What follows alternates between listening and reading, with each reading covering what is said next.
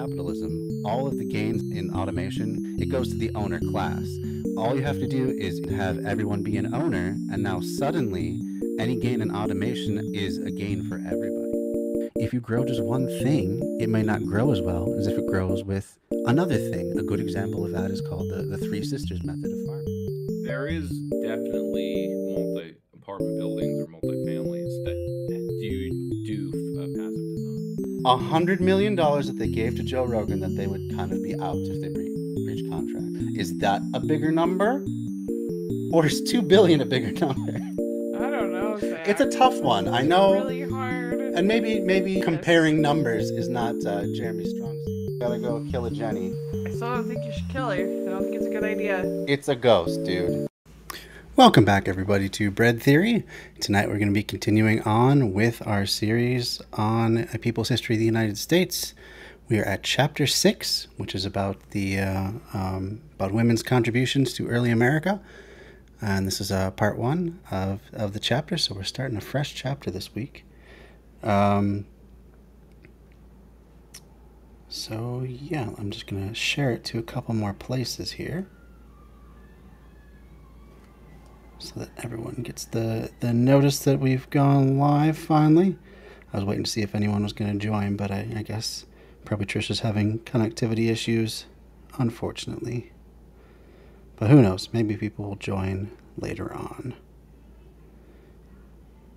Alright, just going to share it to a few more places. And there we go. That ought to do it. Ooh, I need to plug in my phone. So where we last left off, we had just been talking about what a utter piece of crap Alexander Hamilton was, despite, for whatever reason, the recent play with his namesake, or titled as his namesake, trying to rehabilitate his image for whatever reason. It turns out that in true life he was very much anti-democracy, very much pro-aristocracy, wanted basically just to have a new aristocracy without the titles of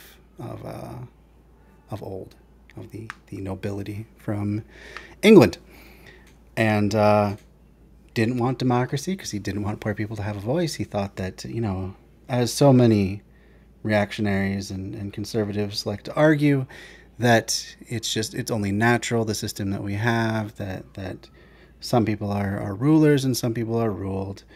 And yeah, he was just not a good person all the way around. It turns out that Madison, I think it was James Madison, much cooler guy, despite, again, his portrayal in the movie Hamilton, or in the play Hamilton. Madison was all about democracy, all about giving people more of a voice. He believed in a representative form of democracy like we have, kind of a representative republic. But he was eventually... I mean, I guess we don't have an aristocracy exactly, but, we don't have a real great representative republic either by that token. So, kind of a mixed bag in terms of what we ended up getting. And most of the rights that we have today have been fought for very hard and have been won in spite of the way that the country was set up. Clearly, from the last chapter, if you had any doubt in your mind, go back and take a look at the series from chapter 5. Clearly, this country was set up for the benefit of the wealthy, of the owner class. They even switched out life, liberty, and the pursuit of happiness to life, liberty, and property. I don't know if they said in the Constitution. I don't remember that appearing in the Constitution, so I'm going to check that real quick.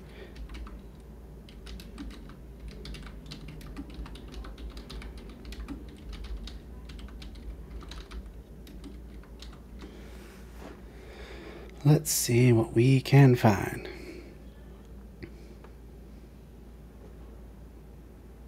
No state shall make or enforce any law which shall abridge the privileges or immunities of citizens of the United States, nor shall any state deprive any person of life, liberty, or property.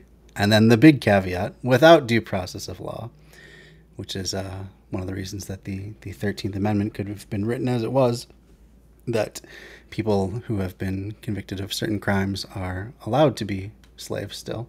So we didn't quite abolish slavery either. Not quite, because we look at prisoners as less than people, basically. Nor deny to any person within its jurisdiction the equal protection of the law. Now let's see where that's at. This is the ACLU. Let's put it up in the chat. Whoops. That's not what I meant to do. Here we go. Let's try copy and paste rather than cut this time. That might help. So here's what we're looking at right now. ACLU, the Bill of Rights. Where was that equal protection clause? Here we go, 14th Amendment. No state shall make or enforce any law which shall abridge the privileges or immunities of citizens of the United States, nor shall any state deprive any person of life, liberty, or property, not the pursuit of happiness, without due process of law, nor deny to any person within its jurisdiction the equal protection of its laws. Interesting that. And yet somehow we've managed to take away rights despite that. And whereas that is one of the amendments that has been used to advance rights in the past, it's now just being glossed over in favor of an even more originalist version of the Constitution, as though the Constitution is not supposed to be a living document. I mean, the whole idea of having an amendment process kind of suggests that we shouldn't just be beholden to 200-year-old ghosts and what they may or may have thought about modern day. Just a thought. But anyway, interesting that still you're not supposed to be able to be denied of life, liberty, or property, and yet you have no right to health care, you have no right to housing, you have no right to food.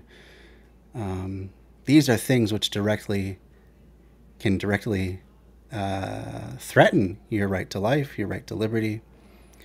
And I guess property, if you don't have property, technically, you don't have a right to it either. So, interesting that. And equal protection, how they can even be considering looking at things like abolishing same-sex marriage is beyond me. Absolutely beyond me. How can you have equal protection when people are arbitrarily being treated differently just because of some puritanical notion of morality? Makes no sense to me. So yeah, but as always, Constitution, other founding documents, a lot more aspirational than actually being a necessarily guiding principle in lawmaking in this country. So you got to take it for what it is. Anyway, let's move on to the new chapter. So just to give a little bit more about it, this is just the description from the video that we're going to be watching. So in Chapter 6, Zinn discusses the many contributions women in the early United States, along with the damaging patriarchal society that colonized many significant, more equitable civilizations in the Americas. Interesting. This should be a good one. And I'm going to bring it up on screen. I've been forgetting to do that lately, so I'm going to make sure to do it this time. And here we go. As always, this is a space of learning. If you have any questions, feel free to ask. The only bad questions are ones asked in bad faith. Other than that, pretty much anything goes. Also, please try and stay on topic. I know I go on tangents from time to time, but I like to kind of try and keep things at least somewhat relevant to the thing that we're looking at the given moment. And so that tonight would be this book in particular, but also women's rights and women's contributions. So here we go. Recording is a product of Audio Anarchy, I'm going to turn it up for A everybody. People's History of the United States by Howard Zinn. Chapter 6, The Intimately Oppressed. It is possible, reading standard histories, to forget half the population of the country. The explorers were men, the landholders and merchants men, the political leaders men, the military figures men. The very invisibility of women, the overlooking of women, is a sign of their submerged status. In this invisibility, they were something like black slaves, and thus slave women faced a double oppression. The biological uniqueness of women, like skin color and facial characteristics for Negroes, became a basis for treating them as inferiors. True, with women there was something more practically important in their biology than skin color, their position as childbearers, but this was not enough to account for the general push backward for all of them in society, even those who did not bear children, or those too young or too old for that. It seems that their physical characteristics became a convenience for men who could use, exploit, and cherish someone who was at the same time servant, sexmate, companion, and bearer, teacher, warden of his children. Isn't that interesting that that's almost verbatim how your garden variety reactionary will describe the role of women? It's basically doing everything for the man, living in his service, no consideration to any sort of non-heteronormative coupling. Those are just supposed to be suppressed forms, apparently. And yeah, just a very strict and rigid view of what women are. And basically they are, as you said, just, homemaker that you can also have sex with, who will also raise your kids, so nanny, add that on top. Mender of things. And then in return, she says she gets security, financial security. And not much else. Because in that sort of a relationship, pretty much everything is a one-way street. And she's just supposed to be thankful to be alive, thankful to have a roof over her head, and a provider. As though the man could provide all that stuff without having a wife, and still have kids that would need then childcare, education, would need to have someone else to cook for him, on and on. Lots and lots of just unpaid labor that is unappreciated in this sort of a conception of things. Moving on. Societies based on private property and competition, in which monogamous families became practical units for work and socialization, found it especially useful to establish this special status of women. Something akin to a house slave in the matter of intimacy and oppression, and yet requiring, because of the intimacy and long-term connection with children, a special patronization, which on occasion, especially in the face of a show of strength, could slip over into treatment as an equal. An oppression so private would turn out hard to uproot. Earlier societies in America and elsewhere, where property was held in common and families were extensive and complicated, with aunts and uncles and grandmothers and grandfathers all living together, seemed to treat women more as equals than did the white societies that later overran them, bringing civilization and private property. Well, I mean, the thing is, even those white societies, until fairly recently, especially in the working class populations of Europe, and I would assume to the Americas, especially in immigrant populations, also had more of an extended family model of the family unit. It was not just the nuclear family. That only really became a thing when industrialization got going, when, at various times when it was actually a possibility to raise an entire family on a single income from one worker because of things like unionization, and also as a way of manipulating things to be able to sell people more stuff. Because if you have an extended family, they may not need as many vehicles. They may not need as many, home appliances. They can all share stuff, You don't have to have a washer and dryer for every grouping of people in the household. You don't even need as much space necessarily.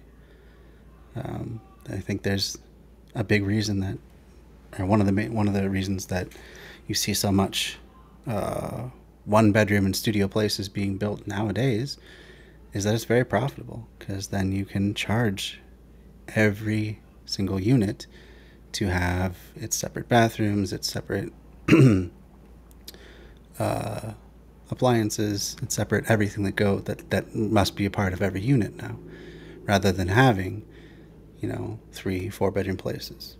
And also there's prejudice against children as destructive, and also a desire to have more elderly people as well, because they don't have children in school that may burden the property tax system, and they tend to have at least some disposable income because they're on a fixed income. So assuming they can afford to eat and live, they will have extra money and extra time to spend it.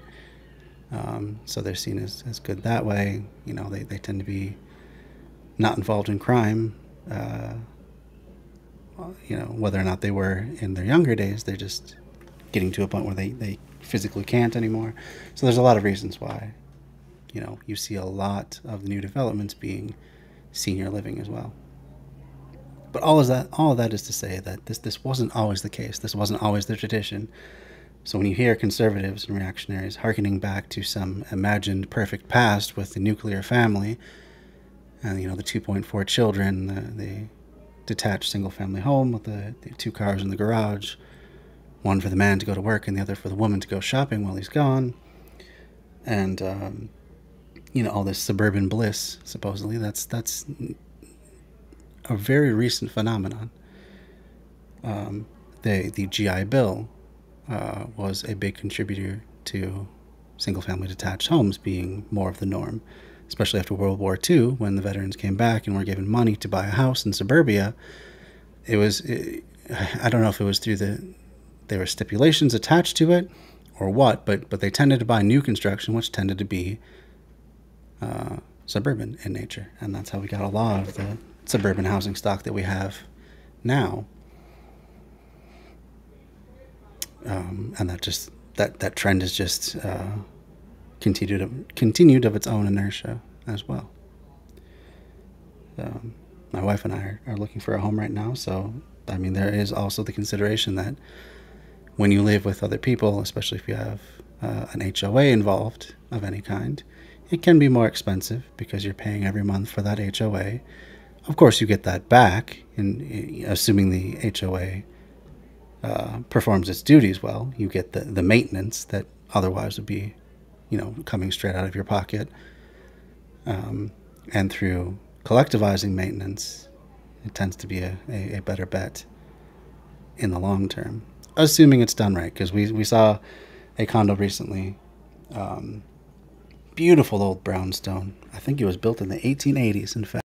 It had been subdivided because there were 4 units basically per address, and so there were some peculiarities about it, like the back door entered through the master bedroom. So in order to get into the main house, you'd have to go through a bedroom. So if anyone came over and parked in the back, they would be traipsing through your bedroom to get in and out. That wasn't great. But then also the main sticking points were the lack of upkeep that seemed to be taking place. They had pretty decent size decks and patios on the back, but they were wooden and they were incredibly weathered and looked like they could give way at any moment. They were sloping away from the building. It was not good. It was not good.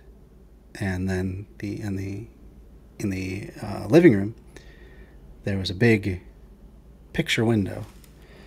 It was like one of those 3-panel ones that's got like a step up and then you know, one main panel facing forward and two facing diagonally to the side on either side of it. And I stood up on there, one foot on the part closest to the rest of the living room, and the other part as close to that main window as possible. And it was a good 4 to 6 inch drop. You know, it was hard to tell just from standing there, but it was a significant drop. So clearly they were not maintaining these buildings. It's a long way of saying all of that. So there's no guarantees that HOAs, and you know, that building a year or two, I think it was probably like 2019, that large apartment complex in Florida that collapsed because the HOA was mismanaging the money and kept kicking the upkeep down the road. So it's no guarantee. And also when properties are seen as investment tools to a lot of people, and they're looking to just, you know, get in, have the property raise in value as much as possible, and meanwhile putting as little into it as possible so that you can get the most return on your investment, that can lead to bad outcomes, and just people's incompetence and an inability to understand what is needed to maintain a multifamily unit. But anyway, that's all to say that it's not infallible, but it tends to be that when you collectivize things like property upkeep, you end up getting better results. Anyway, getting back to the book. In the Zuni tribes of the Southwest, for instance, extended families, large clans, were based on the woman whose husband came to live with her family. It was assumed that women owned the houses and the fields belonged to the clans, and the women had equal rights to what was produced. A woman was more secure because she was with her own family and she could divorce the man when she wanted to, keeping their property. Women in the Plains Indian tribes of the Midwest did not have farming duties, but had a very important place in the tribe as healers, herbalists, and sometimes holy people who gave advice. When bands lost their male leaders, women would become chieftains. Women learned to shoot small bows, and they carried knives because among the Sioux, a woman was supposed to be able to defend herself against attack. The puberty ceremony of the Sioux was such as to give pride to a young Sioux maiden. Quote, "Walk the good road, my daughter, and the buffalo herds, wide and dark as cloud shadows moving over the prairie, will follow you. Be dutiful, respectful, gentle, and modest, my daughter, and proud walking. If the pride and the virtue of the women are lost, the spring will come, but the buffalo trails will turn to grass. Be strong. With the warm, strong heart of the earth, no people goes down until their women are weak and dishonored." So I like what Zinn is doing here. He's showing that our current arrangement is not inevitable, that even within these same geographical confines, other people have lived in others. They've had more matriarchal, organized societies. And this one tribe that he's talking about was not alone. And I'd highly recommend, for further reading on that, David Graeber and David Wengrow's The Dawn of Everything, a really great book that looks very closely at the history of Native American peoples, mostly pre-contact, but there's a lot of it that happened after colonial contact from Europeans as well. And it just shows the wide variety of ways that societies that set themselves up, sometimes deliberately in opposition to other societies that live nearby. I forget what he called the phenomenon, but basically one way that you can define yourself as a distinct peoples is by doing things deliberately differently than your neighbors. So if your neighbors are warlike, you are more peaceful. If your neighbors have a patriarchal society, you might be more matriarchal in orientation, and it's a way that you distinguish yourself. And he found a lot of examples of this throughout. But the point being, there's... he clicked on Facebook instead of it. Hey, good to have you, James. Anyway, the point being that there are tons of ways that societies even large societies. And that's another great part of the Dawn of Everything, is it goes through the massive societies that were within the confines of North America. And it goes beyond just Tenochtitlan in the heart of the Aztec kingdom. There was a whole bunch more. There was the Olmec, who died out before colonial contact, I believe. But they had a very, it seemed as though they had a very egalitarian structured society. There was no large temples. There was no obvious residence where a king would live. Everyone pretty much had the same style household, and these would be households of extended families. And from everything that people can piece together, it seems as though they lived much more egalitarian, and that they hadn't always been that way. They had started as much more like the Aztec societies, with a strict hierarchy that was backed up by priests and claims to divinity and stuff like that, but that somehow they had moved to a more egalitarian society. It's just a great book all around, so I can't recommend it enough. Dawn of Everything. David Graeber, David Wengrow. Yeah, let's move on.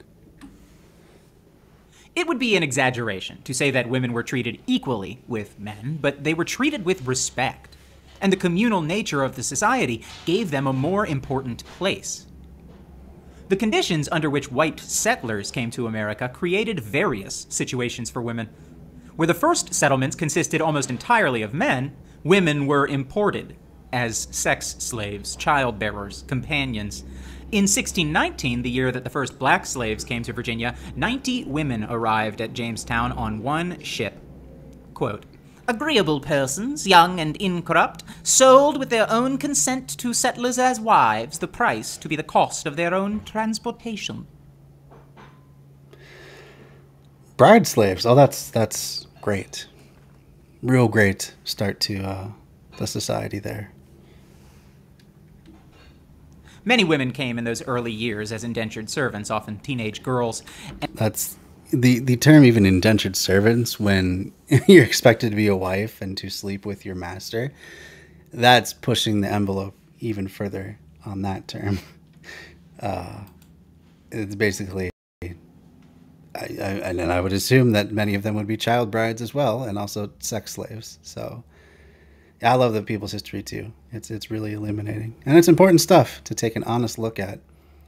You know, this is one way to push back against all the anti-CRT wackos who have no idea what CRT even is.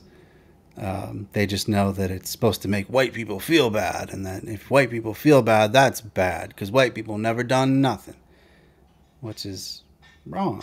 It's important to know where our country got its start, and how Europeans, who are still the dominant cultural force on this continent, have come from, where they have come from.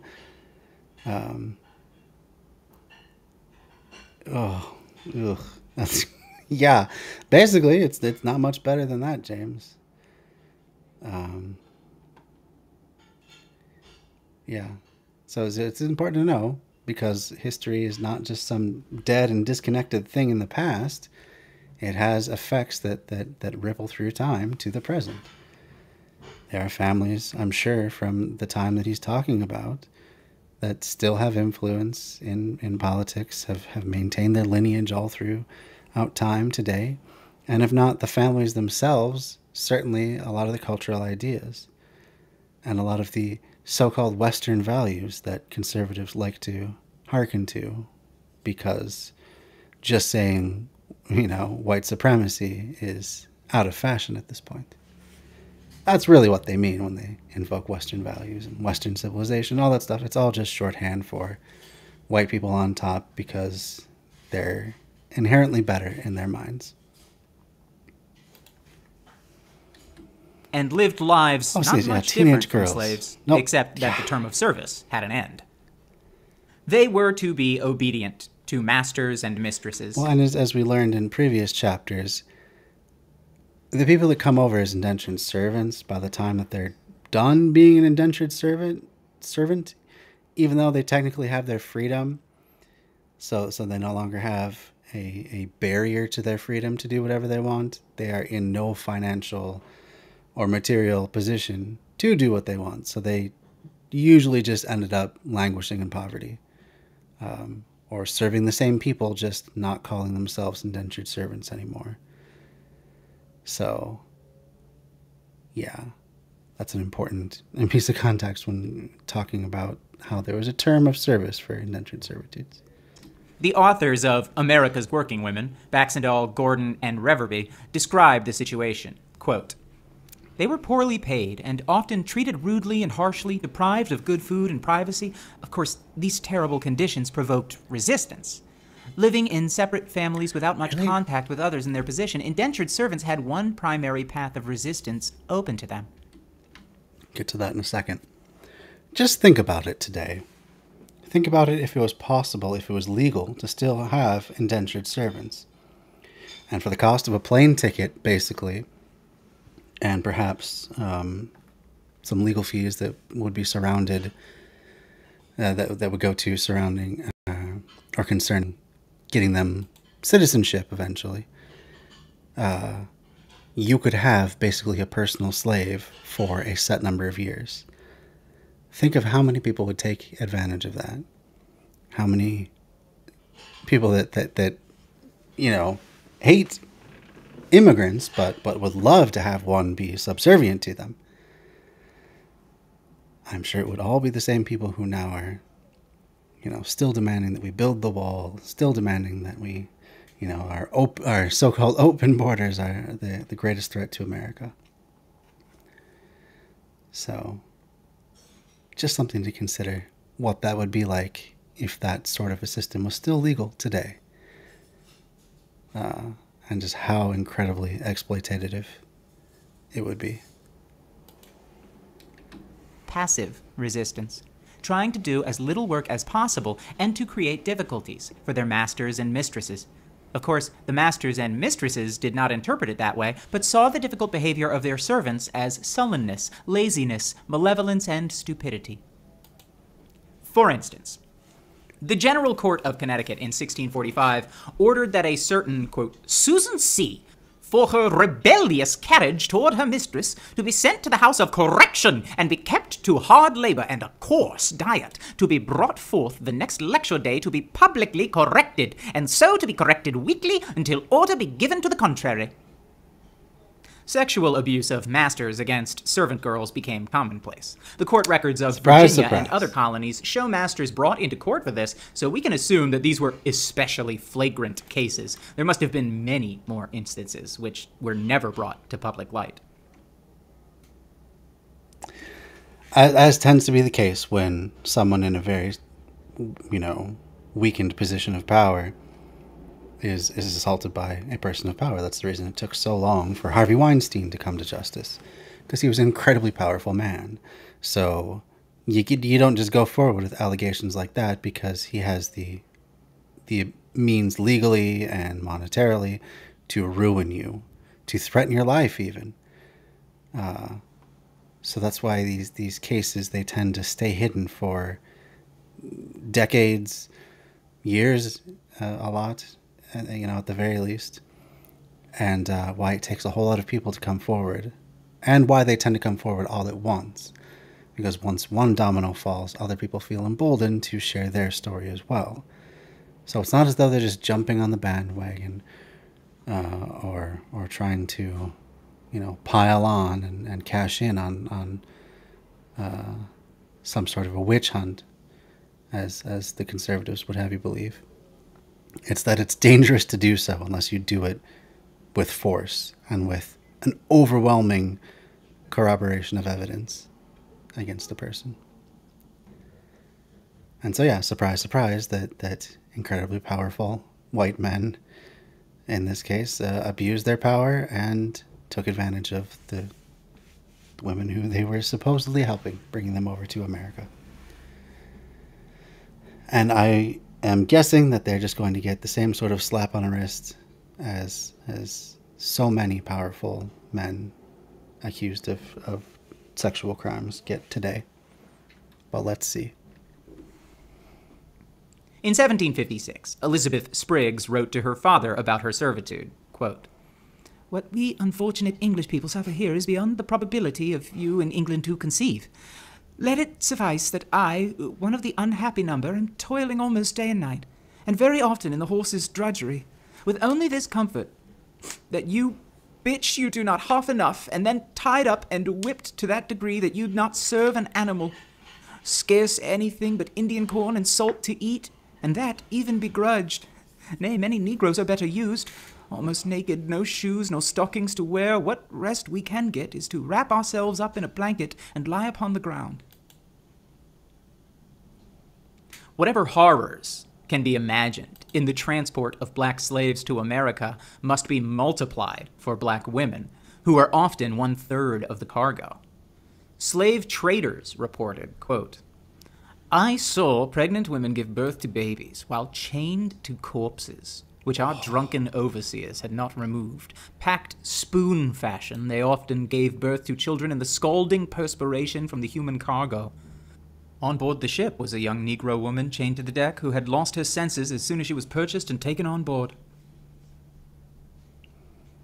A woman named Linda Brent, who escaped from slavery, told of another burden, quote, "But now I entered on my 15th year, a sad epoch in the life of a slave girl. My master began to whisper foul words in my ear. Young as I was, I could not remain ignorant of their import. My master met me at every turn, reminding me that I belonged to him, and swearing by heaven and earth that he would compel me to submit to him. If I went out for a breath of fresh air after a day of unwearied toil, his footsteps dogged me. If I knelt by my mother's grave, his dark shadow fell on me even there. The light heart which nature had given me became heavy with sad forebodings." Even free white women, not brought as servants or slaves, but as wives of the early settlers, faced special hardships. 18 married women came over on... Really? That word they freeze on Twitch. Yeah, I know it's definitely a racial term that is out of fashion, and it's not one that I would say myself. I guess I'm kind of surprised that even that is banned language.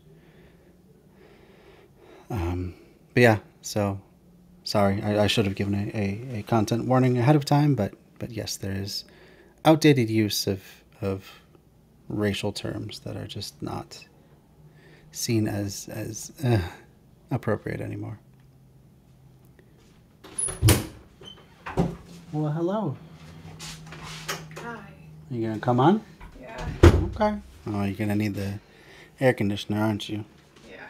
All right. Well, have to set things up for Amanda to join the show.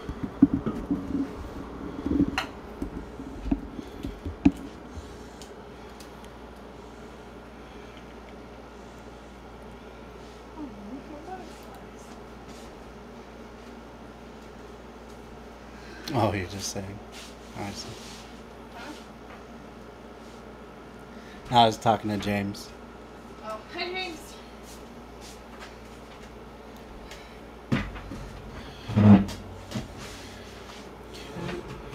Get your headphones.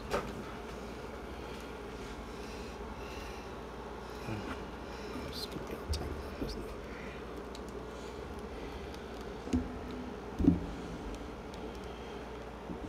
There you go. So we're learning about the horrible treatment of women in early America. In early America? We can definitely see some echoes too today, for sure. They were talking about how a lot of early women were taken over as indentured servants, which basically was just a euphemism for Slaves. sex slaves. Yeah, they were expected to take the men as husbands and do all their wifely duties and whatnot. So I did my wifely duty. I unloaded and reloaded the dishwasher. thank you, I appreciate it. Yeah. It's usually my duty, but I do appreciate you doing that. He cooks. I do cook. I cooked dinner tonight. And breakfast. And breakfast. I make my own lunch. True.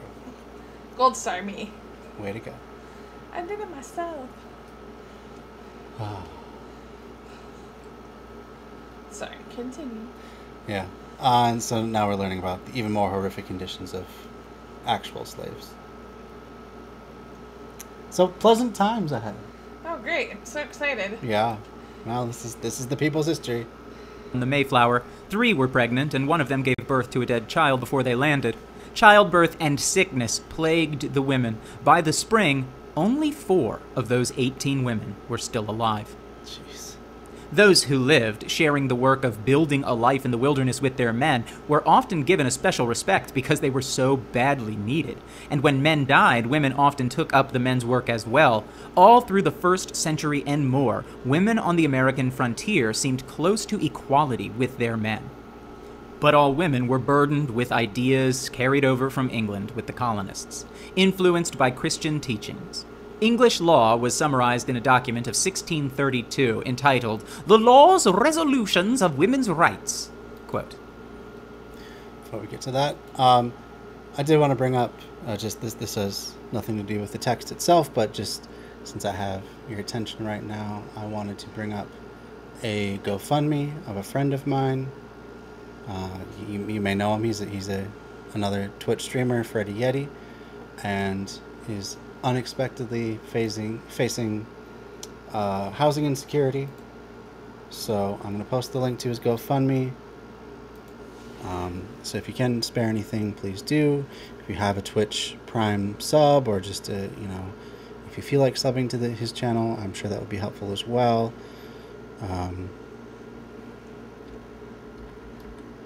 It's nice to be nice. Yeah. I don't know if it's with 2 D's. Let me check. Look it up. Look at the puppies. Yeah, they have 2 dogs they live with, and they're just in need of some help.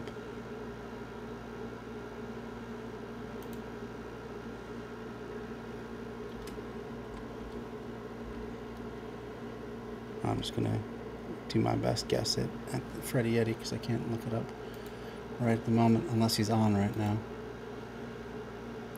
Doesn't look that way. So anyway, if you have anything to spare, please help out Freddy Yeti. Real cool guy. Great streamer, just a great person. So yeah, just wanted to mention that. Alright, so about women's rights.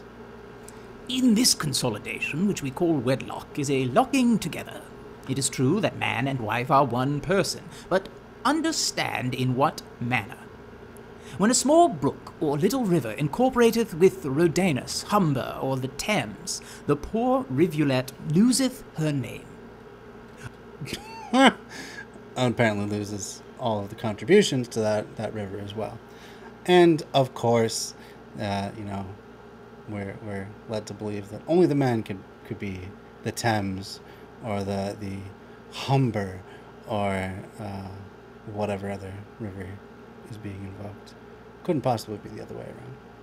And it always has to be, one has to be bigger than the other. They can't just join and make a new be river. equal, even though that's what they say in the little ceremonies when people do unite together as equals. I mean, literally, it is not the same river. The river that comes after the joining of even small inlets is not the same river afterward.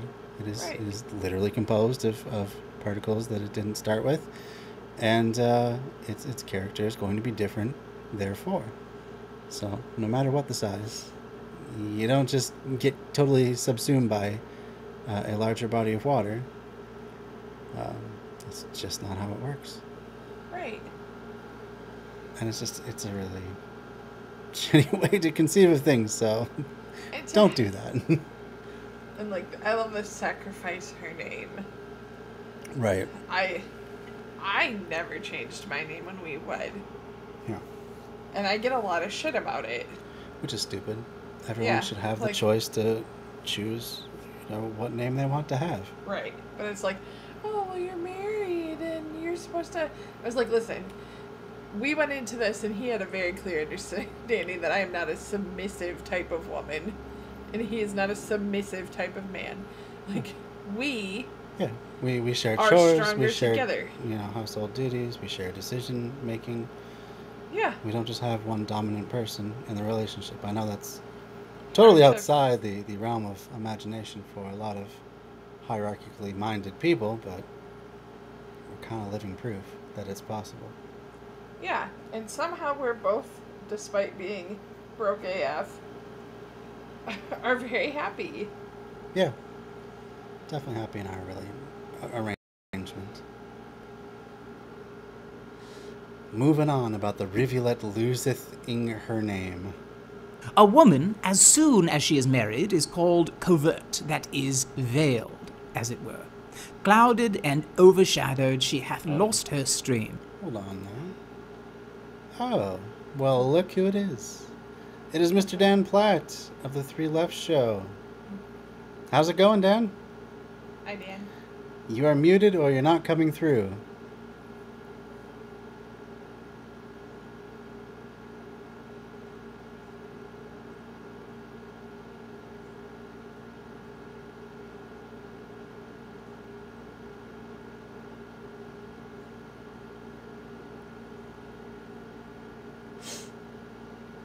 Still not hearing anything.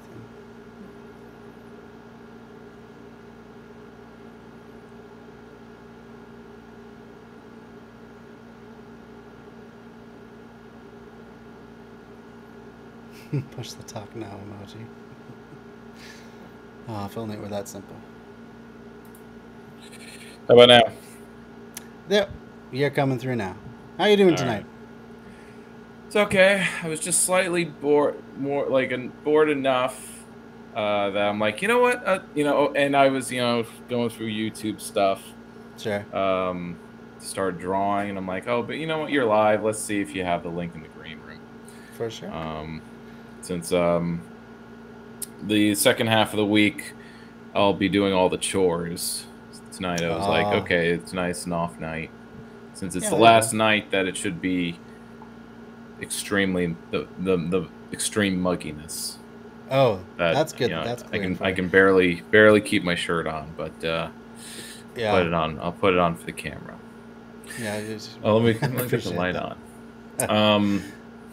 It's finally gonna get back down to the mid 80s, highs of mid 80 here in New York. So that's funny. I'm just you guys, looking forward to that. I can tell you, big time. You guys seem to trail our weather patterns by like 2 or 3 days, it seems, because we were muggy and hot AF just a few days ago. The speed of the wind. That's right. So you thought you'd kick back and learn about the horrible atrocities that the U.S. committed throughout its history. So let me get this straight. You leftists are indoctrinating whoever's watching to hate America. That's right. That's what you're doing. That's the entire purpose of our project. We're going to hate America even manufacturing. more. Hate America even more. How dare you, sir? I know. Horrible. But, boredom is the true enemy. Boredom is what... I was just listening to Douglas Lane's new channel, Subulation. And he had a speaker, and it was kind of about the boredom of late-stage capitalism and just tying in the context of mass shooters, that what they really all have in common is that they're bored, and that the boredom is so oppressive that, and people can be bored of all kinds of things. You can consume a lot of media, you can have all this stuff, you can be comfortable and be really bored. Yeah. And there are people who are totally oppressed and working really hard, overworked, but they're not bored. Maybe because they're overworked. Don't have time to be bored. Yeah. So, although that doesn't, I don't know if going postal. Yeah, maybe those. I mean, that's usually the postal workers.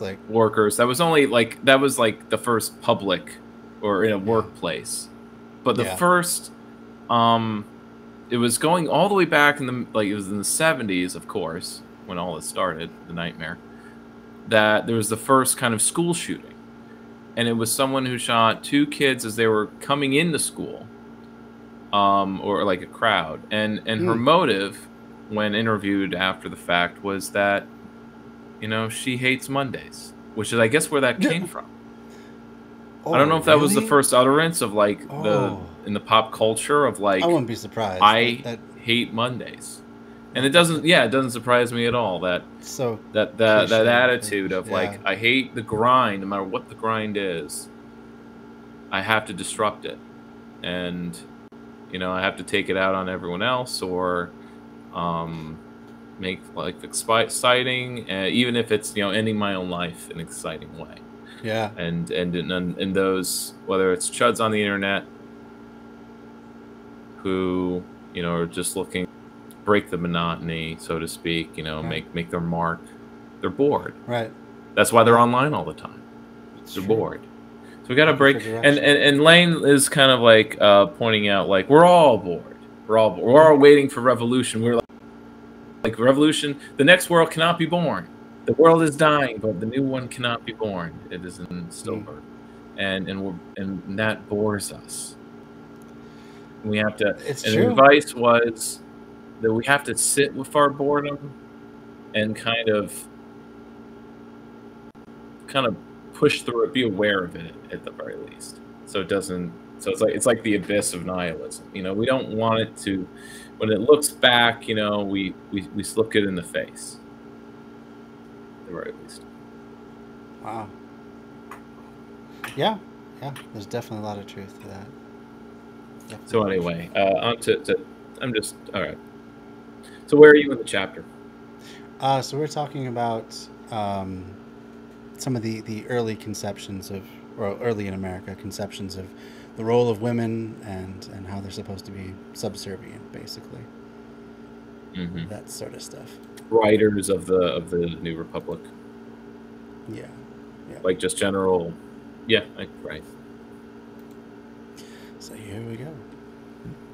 I may more truly, far away, say to a married woman, her new self is her superior, her companion, her master.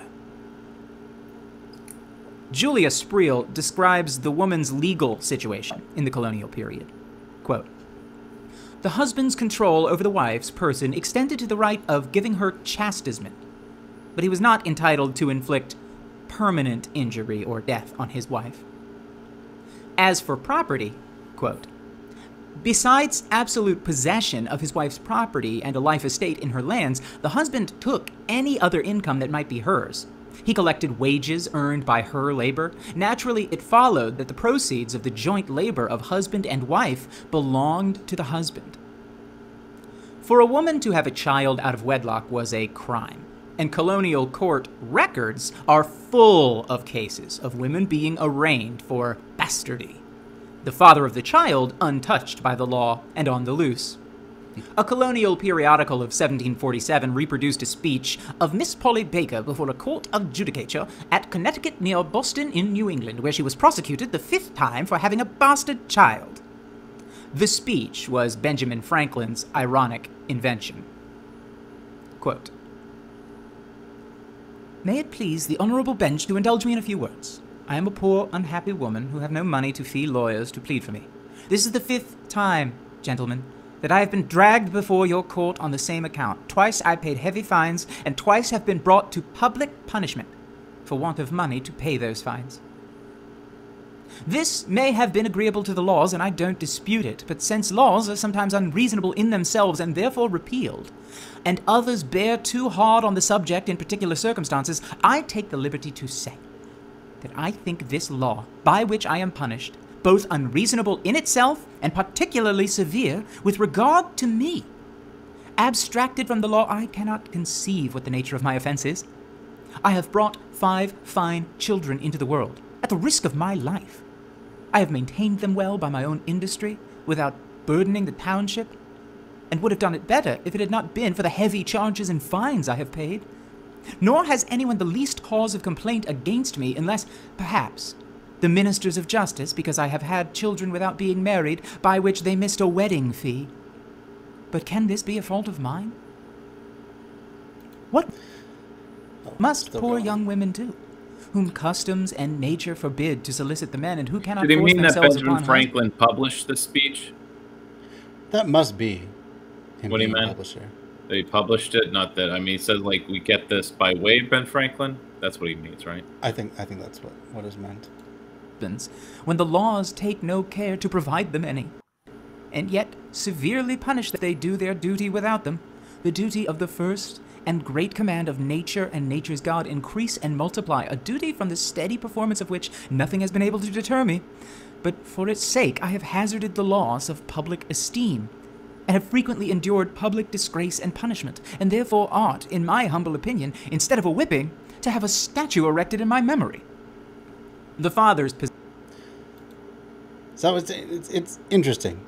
They cloak themselves in morality and doing what's best for society and that sort of thing, but all these punishments, as is the case with, say, abortion bans today, end up just ruining people's lives for decisions that they make that go outside of the bounds of this sort of morality. And so it ends up making society worse. She ends up being a more of a burden because she's unable to pay, and taken away from her children in one way and another. So, yeah. Is that a hypothetical question, James? What is or a sarcastic question? To answer it seriously, public esteem is our respectability. Sorry. Oh, all right. Amanda's gonna go get ready for bed. So, thank you for joining us, Amanda. Bye, Amanda. But yeah, public esteem would be like your reputation, the way that you're looked at, and it can affect if people, especially in that time, if people would do business with you, especially since small towns were much more commonplace as a way of living, so everyone knew each other. Yeah, sometimes it seems like good politeness to ask a question sarcastically. So because you click on it, like you half know something, and you don't want to seem dumb by actually asking, "Hey, what is this?" Yeah. At least that's how it seems with some certain immature people. Not that you're one of those. My comment is that there seems to be I hear it in certain ways. I don't know how I got this idea that the control of women's body very much a Victorian value, or this is something that kind of got more, maybe it just got more intense, but it was like always there before, but it got more intense in the Victorian period. Why? Obviously, that's a question that's been studied, but I think the Caliban switch and other more recent, like in this millennium, work on history of women in Western Europe or Caliban the Witch is the title, about how the control of women's bodies kind of goes more to the Renaissance, the creation of humanism, but also the transformation of the economy from kind of base feudalism to slowly evolving into an industrial economy. But to go wider, that makes sense, yeah. But to go wider than Europe, I mean, most societies have some kind of, especially if they're patriarchal, but I'm sure even matriarchal societies have a control over reproduction in some way in people's bodies.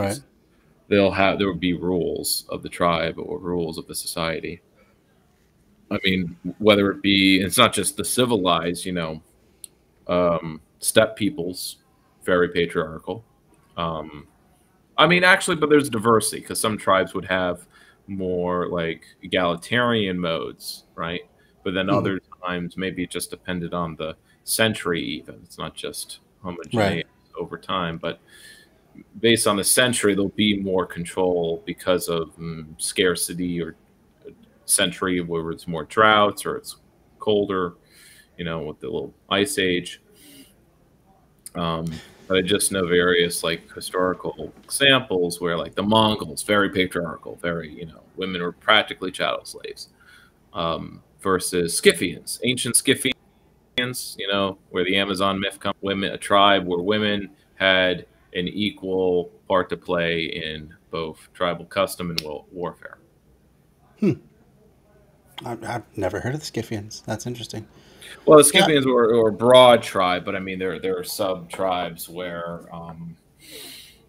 I don't know if this is accurate information, but the women weren't allowed to marry until they had made their first kill.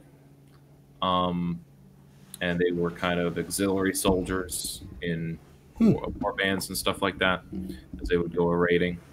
And they existed in around the Crimean area. Oh, okay. Which is why when some Greeks settled there, they traded with them or encountered them, and obviously how they did things got exaggerated. They let women fight. It's practically a tribe of fighting women. It's just women, in fact. It just gets, you know, game of telephone. By the time it gets to Greece, it's like there's a tribe of all women. They kill the men. But it was more like the women fought with the men, or the women went off to fight, you know, they're the backup archers or something like that. And they had breastplate. They had plates that protected their boob. You know. Oh, their boob, actual boob armor. Or on one side, like, you know. Oh, okay. And sure. For the archery, because I mean these are horseback step. I mean also, you know, the myth of the centaur. You know, you had men who were so natural in the saddle, it was like they were man and beast were one.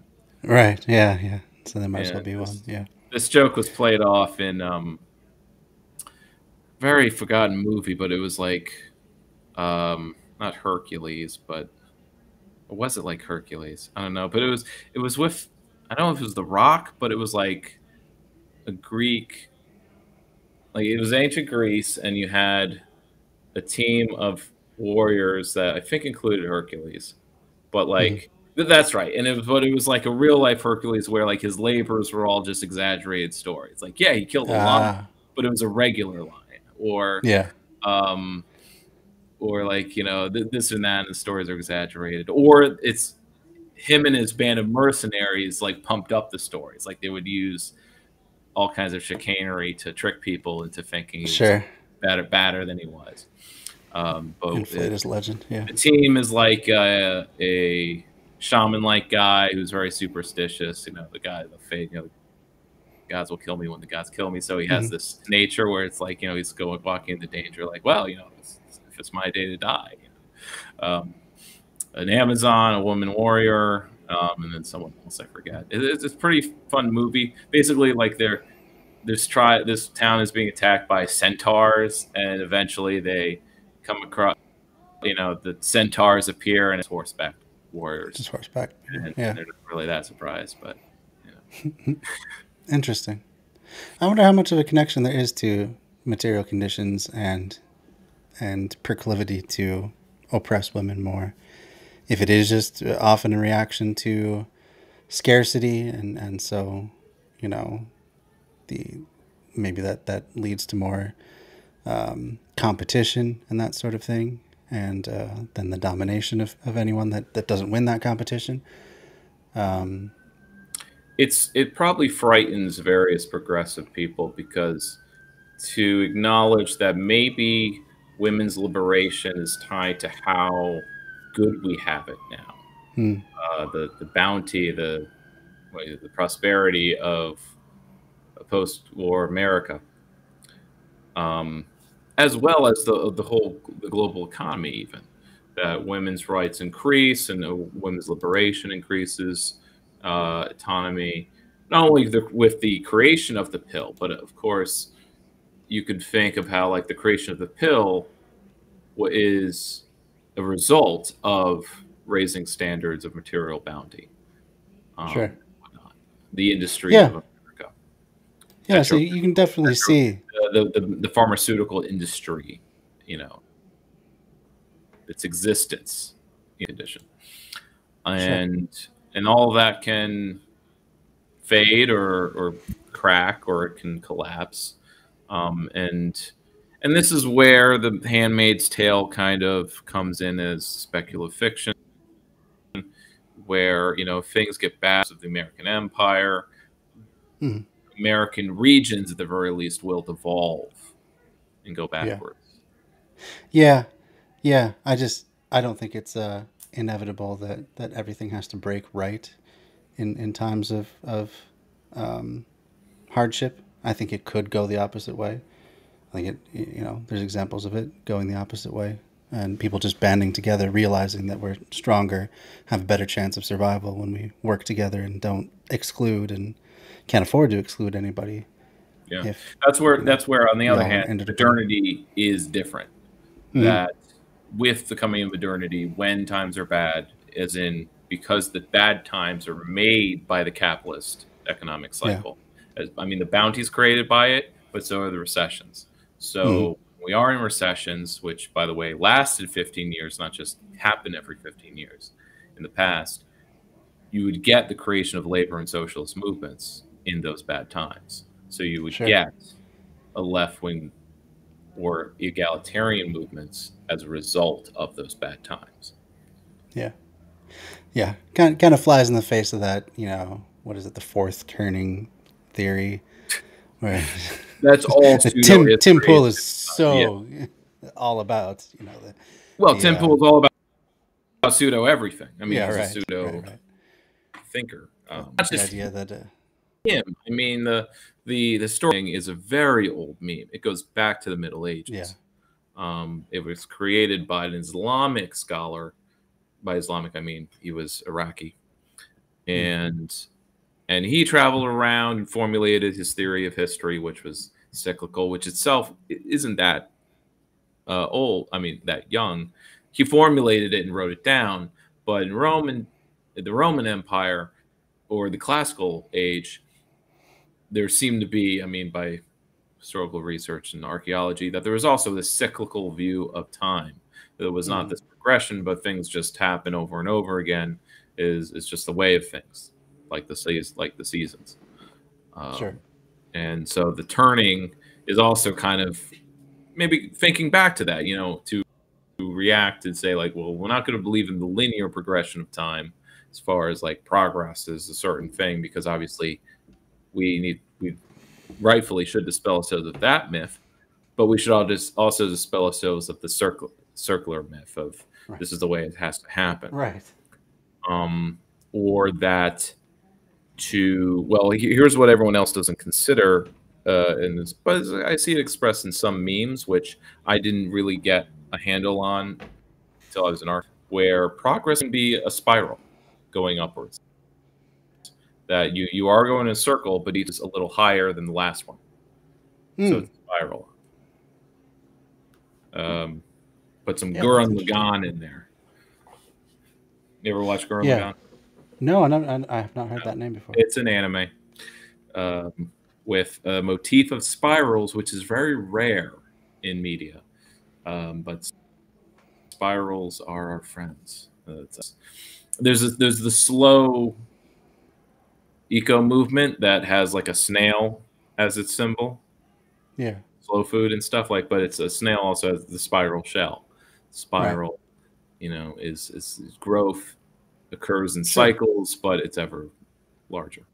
Yeah, it's all building on itself, and it's not just, all the way forward, and it's not just the idea of a pendulum of it just endlessly swinging back and forth. It's like swinging backwards, but then you do also come to a better place, and there's forward momentum and backward, but baby politics is like a pendulum. Oh, well, it goes left and then it goes right, and it goes left and then it goes right. Endless swinging. Baby stuff. Yeah, well, that's the smarter than everyone centrist sort of view. That it's all just gonna center around me and just go back and forth over what I believe. But there's not much to it. All right, let's move on. Position in the family was expressed in The Spectator, an influential periodical in America and England. Quote, "Nothing is more gratifying to the mind of man than power or dominion. And as I am the father of a family, I am perpetually taken up in giving out orders, in prescribing duties, in hearing parties, in administering justice, and in distributing rewards and punishments. In short, sir, I look upon my family as a patriarchal sovereignty in which I am myself both king and priest. No wonder that Puritan New England carried over this subjection of women. At a trial of a woman for daring to complain about the work a carpenter had done for her, one of the powerful church fathers of Boston, the Reverend John Cotton, said, quote, John Cotton. That a husband should obey his wife, and not the wife the husband, that is a false principle. For God hath put another law upon women. Wives, be subject to your husbands in all things. A best-selling pocket book published in London was widely read in the American colonies in the 1700s. It was called Advice to a Daughter. Quote, You must first lay it down for a foundation in general that there is an inequality in sexes, and that for the better economy of the world. The men who were to be the lawgivers had the large share of reason bestowed upon them, by which means your sex is the better prepared for the compliance that is necessary for the performance of those duties which seemed to be most properly assigned to it. Your sex wanteth our reason for your conduct, and our strength for your protection. Ours wanteth your gentleness to soften, and to entertain us. Against this powerful education, it is remarkable that women nevertheless rebelled. Women rebels have always faced special disabilities. They live under the daily eye of their master, and they are isolated, one from the other, in households, thus missing the daily camaraderie which has given heart to rebels of other oppressed groups. Anne Hutchinson was a religious woman, mother of 13 children, and knowledgeable about healing with herbs. She defied the church fathers in the early years of the Massachusetts Bay Colony by insisting that she and other ordinary people could interpret the Bible for themselves. A good speaker, she held meetings to which more and more women came, and even a few men. And soon, groups of 60 or more were gathering at her home in Boston to listen to her criticisms of local ministers. John Winthrop, the governor, described her as, quote, a woman of haughty and fierce carriage, of a nimble wit and active spirit, and a very voluble tongue, more bold than a man, though in understanding and judgment inferior to many women. Wow. Well, Anne Hutchinson was put on trial. What's that? Those are all compliments, aren't they? Yeah. Except for maybe the last part, but yeah. The rest was positive. Yeah, he couldn't just leave it at only compliments. Had to take her down a notch at the same time. Right, backhanded. That's right. All right, moving on. Twice by the church for heresy and by the government for challenging their authority. At her civil trial, she was pregnant and ill, but they did not allow her to sit down until she was close to collapse. At her religious trial, she was interrogated for weeks, and again she was sick, but challenged her questioners with expert knowledge of the Bible and remarkable eloquence. When finally she repented in writing, they were not satisfied. They said, quote, her repentance is not in her countenance, unquote. She was banished from the colony, and when she left for Rhode Island in 1638, 35 families followed her. Wow. Then she went to the shores of Long Island, where Indians who had been defrauded of their land thought she was one of their enemies. They killed her and her family. 20 years later, the one person back in Massachusetts Bay who had spoken up for her during her trial, Mary Dyer, was hanged by the government of the colony, along with 2 other Quakers for, quote, rebellion, sedition, and presumptuous obtruding themselves, unquote. Damn, Quakers.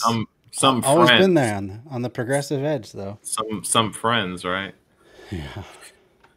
It's the not just in hindsight, because there's, again, these rebels, so to speak, show that the better morality is always there under the surface. Yeah. It's that there's a power structure or status quo enforced by the wealthy that are just there to tamp it down and enforce the bad stuff. And that it's always there regardless of, you know, whatever other underlying philosophies that there are, whether it's hell just Protestants in the first place that are all supposed to be about that, you know, you can interpret the Bible for yourself and you can read it for yourself. Intermediary. And yet that's supposed to the be pastor, and yet there's a class of pastors that's cling to their own sense of power and righteousness. They're all sometimes, depending on the town, little count Judge Frollos and another type of villains. Yeah. But they exist everywhere. And this is where, you know, anarchists always have the point of like, look, if there's a hierarchy, if there's this power, there's this ability to exert power. Even though Protestantism and other humanist philosophy of the Renaissance was meant to devolve such strict hierarchies of church, king, and God, it kind of breaks it down to say you can read the Bible in your own language. But at the same time, it's a step forward, but then the Protestant churches still retain a lot of the same toxic hierarchies. Calvinism especially, which is has predestination, and in fact is all about moral purity over anything else. And in fact, you know, values intellectual pursuits only so far as they glorify, you know, one's purity. Sure. I have a book about, it was basically it's a research project of a socialist in the 40s to kind of have a survey of every utopia in Western writing. And she goes through and kind of digests and summarizes every written form of utopia, spends a fair amount of time. I read, at least this is where I went through the ones from the Renaissance. And there are differences and also there's similarities. Not just going from the utopia, but there's like 6 others written, and one of them was written by a Calvinist. And they're all very much something that a lot of utopias have in common, especially Renaissance ones, but I'll read the rest to see if they get better. But they all very much are very orderly and extremely hierarchical, and things are only work out and they're fair because of how everyone seems to have a place and know it. And the difference in one of them was that intellectual pursuits were actually not meant to be shared, but were a source of power for the rulers. And that sharing information with the outside was actually, that was the big crime. Sure. Yeah. I'll have to read it again to see which ones were more like sexually liberated, but the point was none of them were. Yeah. These visions of a better society. Isn't it? Yeah. It was all, in fact, sex was very controlled, very controlled. That's why I really liked, you know, this Aristophanes play, ancient Greece, where the women take over Athens and declare that everyone should just have sex, and so on, or something like that. Or no, that like you can't have, you can't marry like a good-looking woman until you like have sex with an ugly woman, and and vice versa. So like, so everybody gets some sex, which is, yeah, make of that as you will. But it's a funny play. It's called the Congresswoman. Congresswoman. Interesting. Or the Assemblywoman, I think. But that's interesting. What you bring up about utopias. I wonder why there's not more left-wing utopias. Is utopianism like that sort of utopianism, like actually trying to build a utopian, just like inherently an exercise in hierarchy and control, and therefore tends towards the right? I don't agree. Oh, you don't agree? I'm just saying that in the past it certainly was, and Yeah. but there are. I mean, you have the anarcho-socialist News from Nowhere, which very much is all about trying to imagine a society that doesn't have any hierarchy. It's also one where industry is very small and cities don't really exist. Okay. That London is like a size of more of like a town, or at least a series of villages that are just close together. So it's like a town. So sure. Um, I mean, yes, in speculative fiction and stuff like that, there certainly are visions of left wing utopia. The Dispossessed is one of my favorite books that looks at that. But I'm just talking about like when people actually try and enact it. Is that inherently a just lift? Yeah, utopianism is definitely in the most of the 20th century has been out of favor.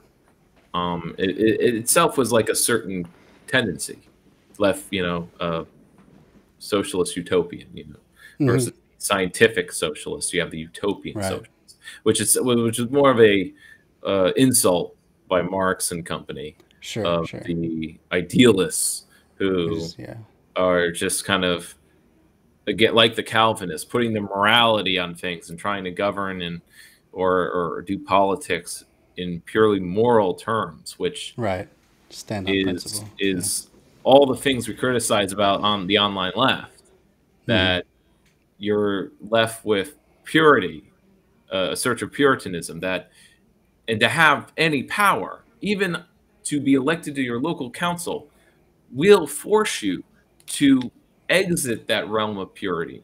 You will be making compromises just by having political office. That's true. You will be doing good, but you will not be pure anymore, which was the sense I got from this interview with an anarchist who, there were so many anarchists that lived in this Florida town that they were able to elect an anarchist council person on a platform of being anti-cop and various things. And she only lasted a term and did not, I don't know if she just couldn't get reelected, or she didn't try.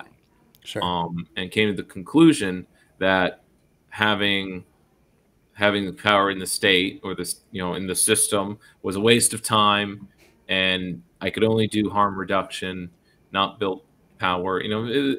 This was in a post-left podcast from Crime Think. So it gave me the sense of defeatism, that there's really no point in trying these things. I'm like, surely it would really help your other anarchist projects to have someone on the city council, like in a permanent fashion. Yeah, you would think. Terms. Or like, if you did all this in one term, maybe you could have done even more in a second term. For sure. Or eventually you'd be mayor, and then you could actually cut the police force. But she was like, no. As much as I was anti-cop, I couldn't really do anything to limit the police's power, because the police is tied to property, and I'm not going to do revolutionary things from the seat of council. I was there to enforce the laws of the city, not to change them, is the way she saw it. Which she has a point, but again, you're losing some of the purity of being a great anarchist. Then you're left with dumpster diving and doing harm reduction, or maybe even just thinking about prefigurative politics. But like, what was I just listening to with like Matt Crispin, where like it felt like the Bernie campaign was all about trying to prefigure a labor movement and the leftists and the left in America, or to have space to prefigure, or rather, that prefiguration has been the strategy of the left since the 70s, and it's just been a holding pattern. You can't prefigure something new in the old. The old does not allow you to prefigure something new. You can change what exists, and that's so probably largely true. You have to start there because of the baked-in constraints of the old. But I still feel like you could be in a space to allow others who are operating a little bit outside the system to prefigure that stuff. Yeah. Yeah. I mean, when it comes to organizing the dual power when I use that in the real sense that like you're actually organizing a dual government, Right. Shadow government. Yeah. shadow government, which the Soviets were. Yeah. That seemed to be able to exist because the Tsar's government was so weak. Yeah. That they really were on their last legs. They couldn't do more than just when there was a big protest, charge them with cavalry. Sure. And maybe they had a secret police or whatever, but you know, by that time, like the army wasn't going to put down any massive revolt. So when there was an occupy of the factories or the city of St. Petersburg, the army couldn't march in. There was no National Guard. So yeah, and that's the kind of weakness that a state kind of has before dual power can challenge it. And it's not in the form of what's usually bandied about as dual power, where the DSA says it's dual power. This was something I was just listening to, how like dual power is it's used a little too much. Yeah. For to whatever I'm doing, I'm dual power. That's dual power. Yeah. You know, unionizing, dual power building, even though I'm doing it with like the old unions. Food not bombs, that's dual power. No, it isn't. Are you going to replace the grocery store? Are you able, like, be a co-op can say the dual power building, but since they're still a market actor, but hey, Sure. if the only grocery store, like, I guess like in Ithaca, the main grocery store is the co-op grocery store, though I believe there's the standard chains as well. There's just yeah, so that's just my thoughts, but there's obviously more too. But I don't want to give up hope. You change what exists by working with what exists, and that's I agree. So much. I agree. Yeah. Or we just have to educate people with our podcasts and consume media, and that's the movement. No. Right. Well, and I don't think one set of tactics is ever going to do it anyway. Like, I think we have to come at it from many different sides. You have to have people working outside the system and within the system at the same time. Otherwise, yeah, and it needs to be coordinated. Get in each other's way. Yeah. Which there's the example of with ending cash bail in Illinois. I was reading about how that was coordinated with. It's the story of the guy who is in Obama's old state Senate seat.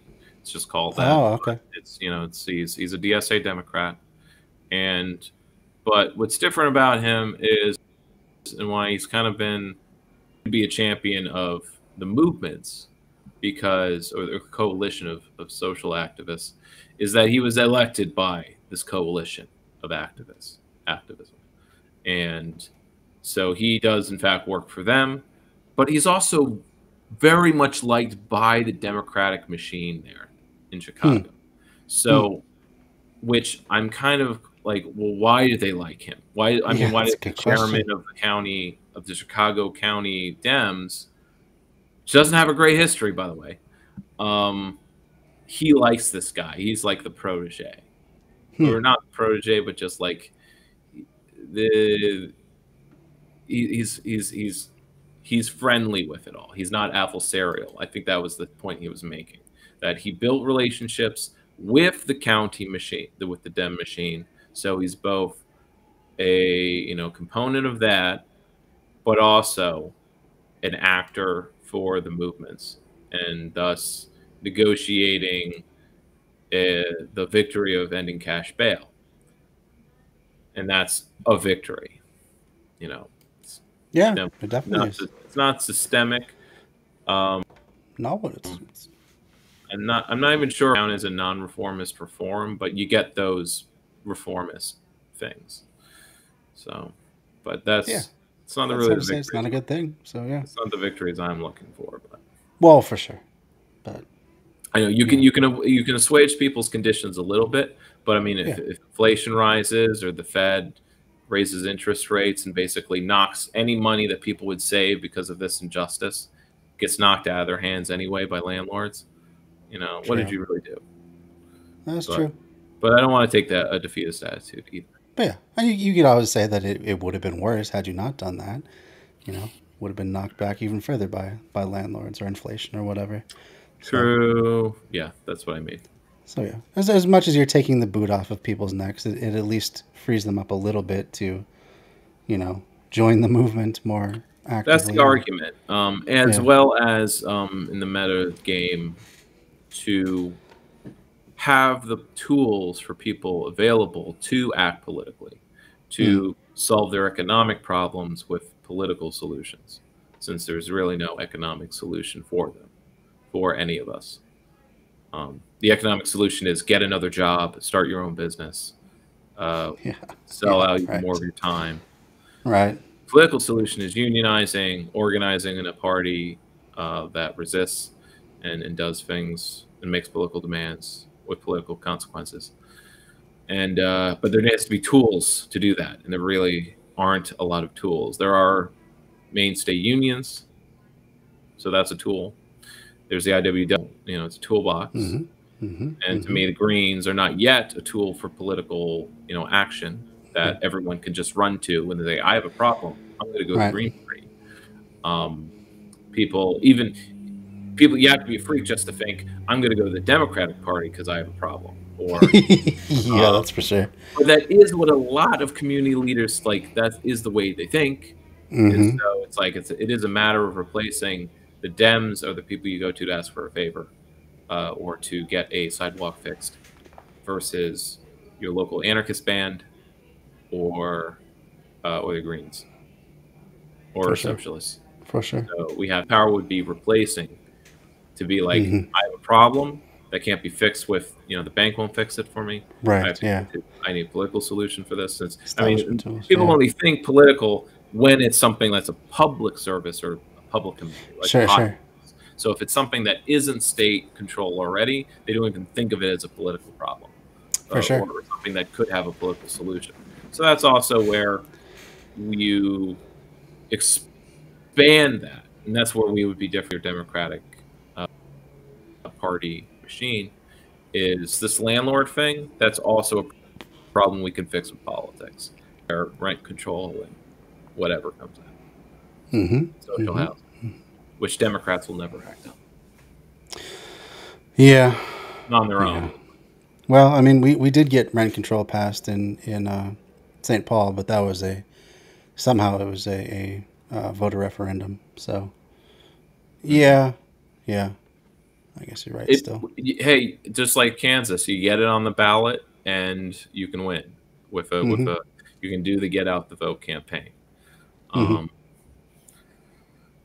because it is something that people actually want, which isn't the same because when it isn't up or down on the issues, not say a candidate not on the party, or Bernie or Sanders, where even those that were really, really pro Bernie knew that should he win, it's not like we're going to accomplish anything on the national level policy wise.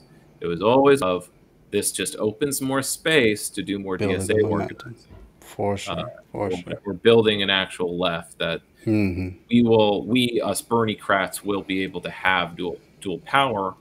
Right. And this is something Matt Crispin was talking about, where, you know, that all these people like him, podcasters and such, that knew, like, with a Sanders presidency, they would at least they would be raised to mainstream status. Right. And that would be a big forward step. That'd be big, Even if it meant that we don't actually have any power, or we don't have the real power, and we're not to pass single-payer healthcare, and everything that Sanders' administration's got to get blocked or something, but we will be raised up to mainstream level.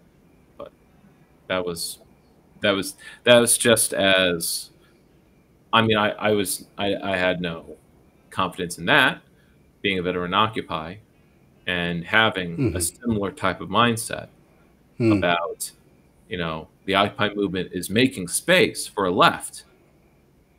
I thought it was. It wasn't. No?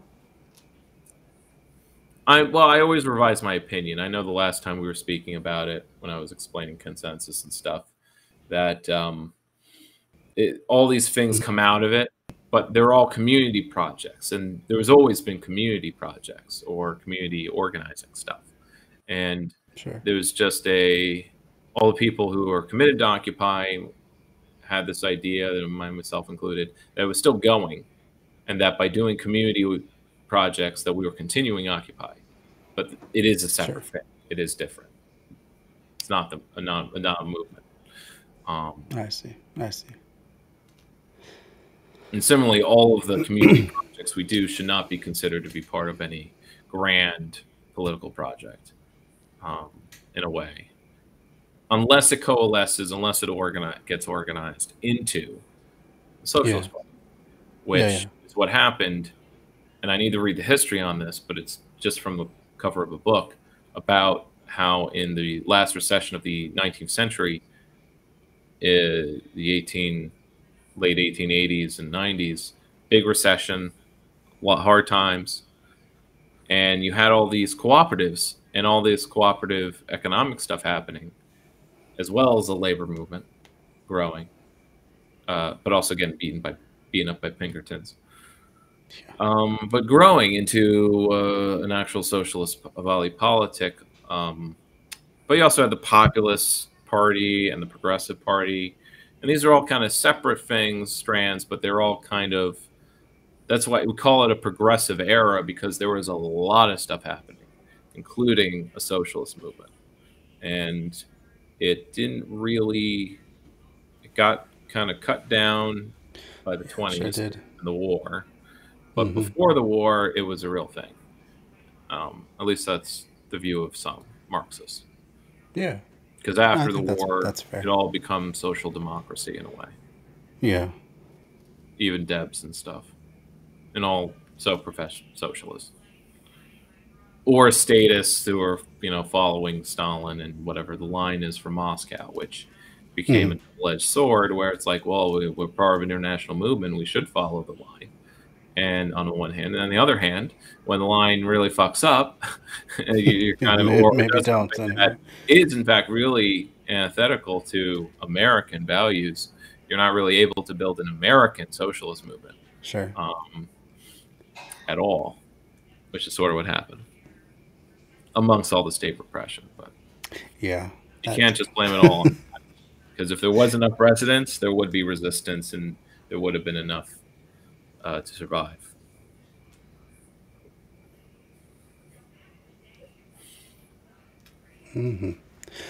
Okay. So you checking in? You closed the. Yeah. It's getting past my bedtime. Oh yeah, actually, so it is. So is there anything you want to plug, or anything you want to shout out or talk about? We'll see if I actually do my show next week. I will have soon. I'll make it up. I haven't made the date yet, but I will interview my socialist friend, who's now the director of Albany Tenants United, which is not the tenants union, but it's the nonprofit that would do like eviction defense and stuff. But he has, since a socialist is now the director, started tenant organizing as one of its projects. So I'm really excited to talk to him about that and get the lowdown and whatever, because my show is now more of a local news show of like, what's going on? Let's talk to the activist on the ground. What's going on? Tell us your story. I'll practice my NPR voice. Oh yeah. Take some Ira Glass lessons. He's got that voice. He pulls you through the story, though. Well, yeah, I guess at a time, but I got tired of it. Okay, thanks for having me on, Gab, and yeah, thanks for coming on. It was a nice surprise to see you. So talk over the women. That reader is a little, the thespianism's a little distracting. I kind of like it. It hits right, especially when he's doing like some upper class twit sort of accent. I like that part. I can see how it can. Could be anyone who's right. That's the point of the People's History, is to show the writings that are not by Governor Winthrop and Tom Cotton. Right. For sure. The original. Oh God, Tom Cotton. I know that's a senator, but it's also the name of Yeah, I wonder if there's any relation. It's interesting. You always wonder if there is, and there sort of is, but it's pretty distant.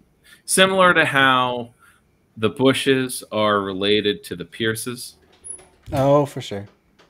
And the Pierces go back to English aristocracy. Oh, I didn't know they went back that far. I knew about the presidency. Do. But I can't imagine. Oh, yeah. It's not like any of the early presidents were actually mountain men working. That's true. That's true. Jeez, come on, man. Even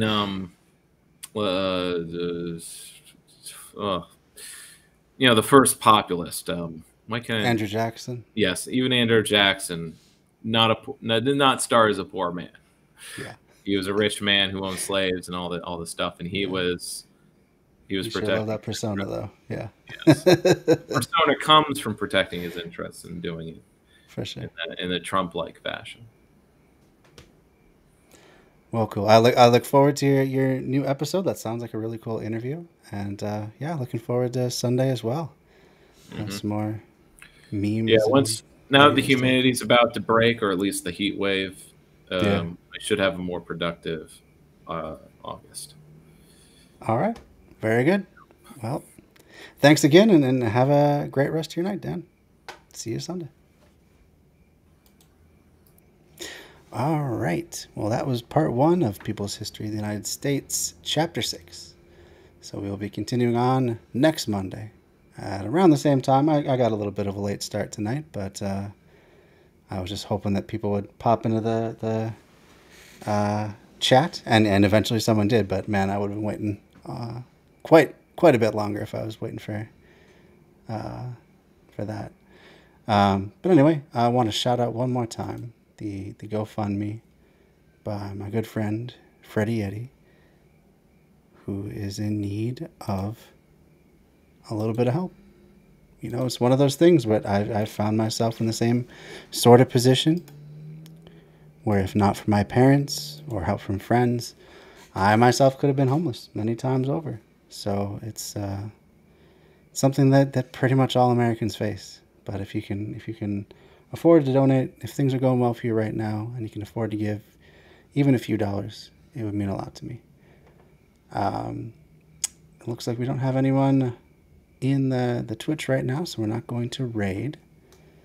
Let's see. We'll just shout someone out on Twitch, though. Let's see who's on right now. Looks like Epic Prawn. Always good. Oh, Poor Pearl's Almanac. Yeah. We will shout out Poor Pearl's Almanac, so you should all check them out. In fact, we're probably going to raid just so we can make sure to host them after this channel goes off the air. So we will do that. But everyone should check out Poor Pearl's Almanac. Really great member of Left Signal Boost TV. What is it they're talking about tonight? Oh, are they done? Actually, I think they may have just ended.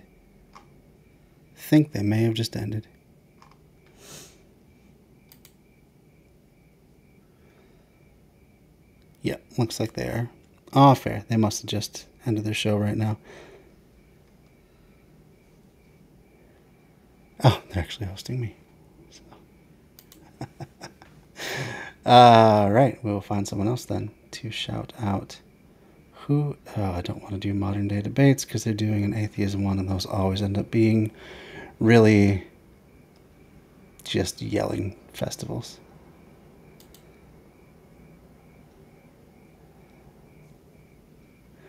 Alright, so instead we'll shout out Radical Leftist Agenda. I'm not as familiar with their stuff, but looks like a pretty good show right now. Let's see what they're doing right now. They're talking about stories. So I'm not quite sure. Looks like they got a panel discussion going, perhaps. Anyway, go check them out. And my wife and I are going to be looking at houses again this Wednesday. So we will not be doing our normal Wednesday stream. So you have to look for me. And I'm probably not going to do a Friday stream either. It's going to be a while before I'm going to be back to doing the Friday video game stream. So it's probably not going to be till Sunday again that I'll be able to see y'all. But in the meantime, get your monkeypox vaccine if you can. Even if you don't think you're at high risk, unless doing so takes away from people that would be at higher risk. My suggestion is if it's available to you, go out and get it, because we don't want a repeat of COVID. We don't want this to just be spreading unchecked, especially at this time when people are fatigued from COVID still, and still not taking it very seriously, even though they should be, even though people keep dying. Anyway, protect yourselves and each other.